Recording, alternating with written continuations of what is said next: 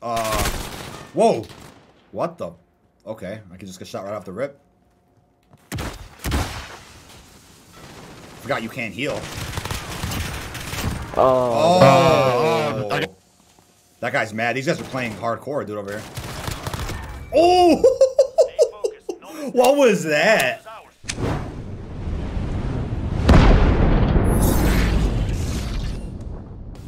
What's going on, everybody? This is dkdynamite, and tonight I have a second video here for you guys talking about the new teaser trailer for Modern Warfare 2, a free beta code you can get, and some other new reports. Definitely stay tuned. But before we jump into that, be sure to hit that subscribe button down below, drop a like, and make sure you have notifications on to stay up to date with everything going on in Cold War Year 2, Warzone, Modern Warfare 2, and any other future Call of Duty as well. I want to thank all you guys once again for the support on last night's gameplay stream, where we went ahead and played some MWII multiplayer. I've gotten some more B-roll over the last couple of weeks for upcoming MW2 news videos, but I'm like, you know what, let's go ahead and stream some MW multiplayer. And since I moved to PC recently, I've noticed that my perspective of MW multiplayer has drastically changed, and it was a ton of fun. Absolutely dominating matches of gunfight, gun game. We did some domination. We also did some 1v1s. It was a ton of fun, and I should be doing another gameplay stream at some point tomorrow evening. But it was confirmed earlier today that if you are an Xfinity customer in the United States, they have updated their rewards to include a Call of Duty Modern Warfare 2 beta code as a new reward. Check the reward section in your Xfinity profile to see if the offer is there for you,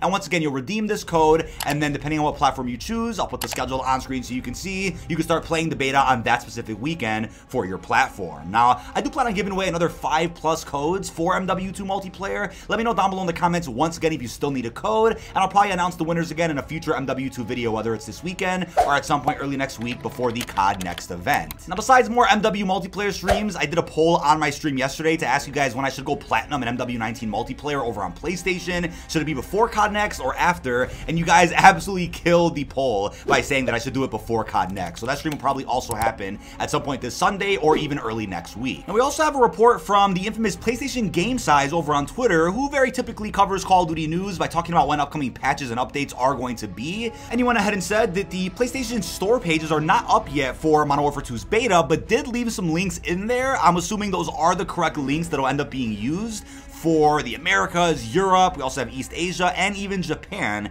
So be sure to check out these links whenever the beta does officially become visible on the PlayStation Store. He's predicting on September the 14th or the 15th should be when we see that. And that makes sense, right? Because COD Next is the 15th and the beta goes live a day later. So earlier that week should be when we end up seeing a preload or a store page pop up for MW2 multiplayer. But I'll keep you guys posted on that as well. Now don't forget, during the COD Next event, there will maybe even be some beta code drops that happen, although because they just gave away 50,000 during the CDL finals, maybe they won't do that, but I still think they're probably considering the possibility of doing that, just in case. But earlier this evening, as I was posting my last video where we talked about the new Hazel bundle that released in Vanguard and Warzone, we got a new TV spot for Modern Warfare 2, which apparently is also playing on Facebook and Instagram. It's about 15 seconds in length, and you get a nice look at Soap, bit of an extension to previous bits of marketing we've gotten of this same mission, and we do get to see what looks like our first look at the AC-130 in action in Modern Warfare 2, or whatever gunship we're going to end up getting in the campaign. That'll likely be a kill streak over in multiplayer as well. But my question for you guys is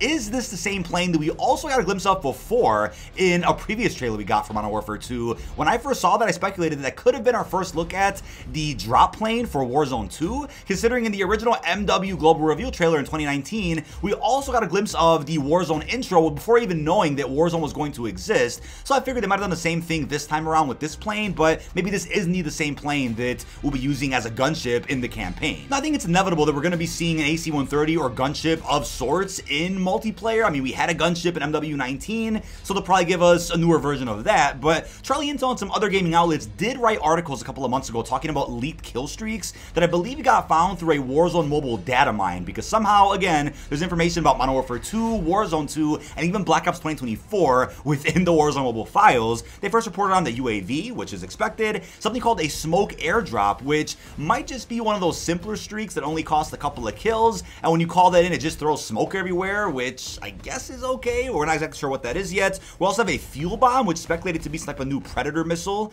that we would expect in a Modern Warfare game, and then we have what's called a cluster spike, which is going to be very similar to the IMS. A pretty annoying kill streak, but something we haven't seen in a little while as well. And we also have the Thermobark Napalm Strike, so that's going to be something that will also be pretty useful, of course, in MW2, depending on how many kills it ends up requiring. and there's also been rumors of a Juggernaut coming back. I mean, it wouldn't be a Modern Warfare game without a Juggernaut suit, right? So I think that's definitely a given when it comes to some upcoming Killstreaks. And other than that, we don't know much more about Killstreaks in Modern Warfare 2, but I'm sure during the COD Next event, we'll end up getting plenty of confirmation of exactly every streak and multiplayer we're going to end up seeing, at least in the beta, and then we'll probably get a blog post a couple of weeks after that talking about what to expect at launch as well. But today, PlayStation also dropped a trailer for the Modern Warfare 2 Vault Edition, just to showcase some of the content you end up getting by pre-ordering that edition, and we get some new looks at some of this content. What's weird though is when they go ahead and mention the FJX Cinder Weapon Pack, you don't really get a glimpse of what it is from this trailer. The image that was dropped by Call of Duty a couple of months ago does give us a better idea of what to expect with this,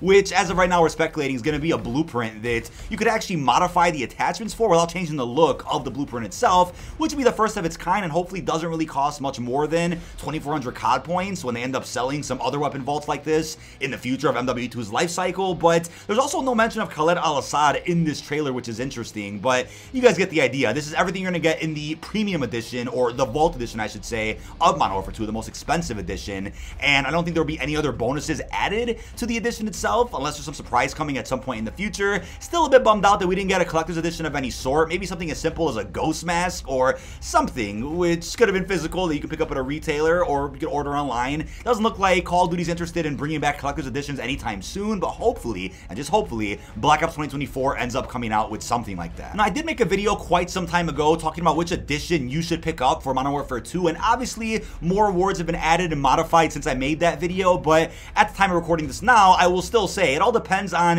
what exactly you're looking for with a pre-order, right? You care about those bonus in-game cosmetics, many of which aren't even for Modern Warfare 2, but are for COD 1.0, or Vanguard I should say, even MW19, games that you're probably not going to end up picking up again once MW2 and COD 2.0 fully launches with Warzone 2, so that's something to consider. And it's also worth noting that plenty of retailers right now are offering different pre-order incentives. GameStop has a steelbook and a poster. Walmart's going to give you some actual control freaks, which I know are just a green version of those Warzone thumbsticks we got last year for Call of Duty, but it looks like different retailers are trying to compete when it comes to Call of Duty pre-order sales, and they're doing it in different ways. But overall, I'd still personally recommend a digital edition for this game, considering only a digital pre-order will grant you early access to the beta and early access to the campaign by a week. But something else I saw today, which I wanted to touch on briefly, is regarding the way they've been marketing Modern Warfare 2. Now, something I said a couple of months ago, back when the campaign reveal happened, was that I was hoping that an early campaign reveal just meant that we were going to get an early multiplayer reveal, maybe even an early beta,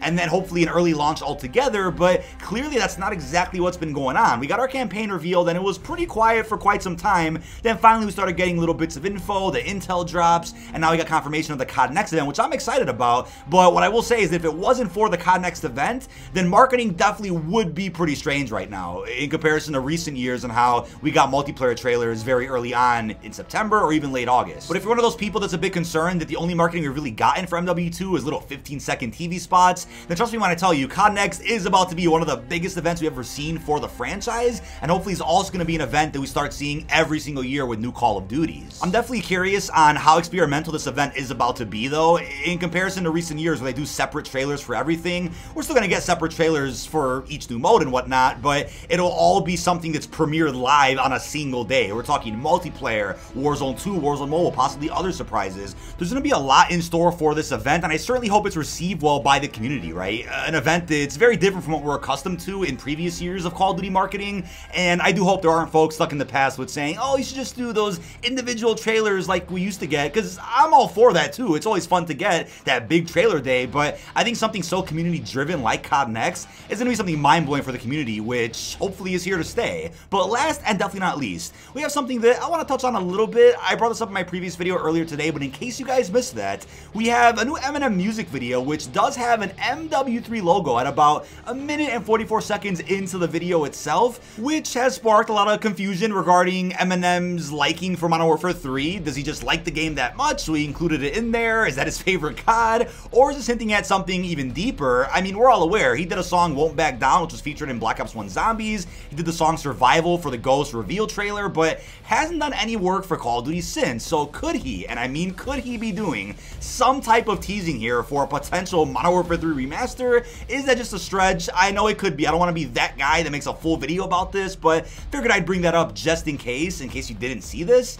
I mean, the yellow MW3 logo is the official one from 2011. I know the green one is the primary logo they always use to market the game, but a yellow version did exist, so it definitely is weird that he randomly put that in his music video today. Now, I do hope to see Eminem's return to the COD franchise at some point, whether he's an operator, whether he does music for a trailer again. I know Metallica is kind of the group they go with for Modern Warfare specific marketing, but maybe he'll do some music for a trailer and he's just teasing that he's interested in working with COD again. Who knows? But it's coincidental that this has come up just days after Gaming Scooper The Ghost of Hope claimed that MW3 Campaign Remastered is still going to happen and does indeed exist. But if you want to see my other video talking about MW3 Campaign Remastered from the other day, I'll have that video linked down below in the description. But that is about it. This has been dkdynamite. Leave our thoughts down below in the comment section. What are your thoughts on the second video here tonight talking about the new teaser trailer we got for the AC-130 Gunship in Modern Warfare 2? How are you feeling about the beta code announcement and the other information we discussed? Really hope you've enjoyed, and peace out, everybody.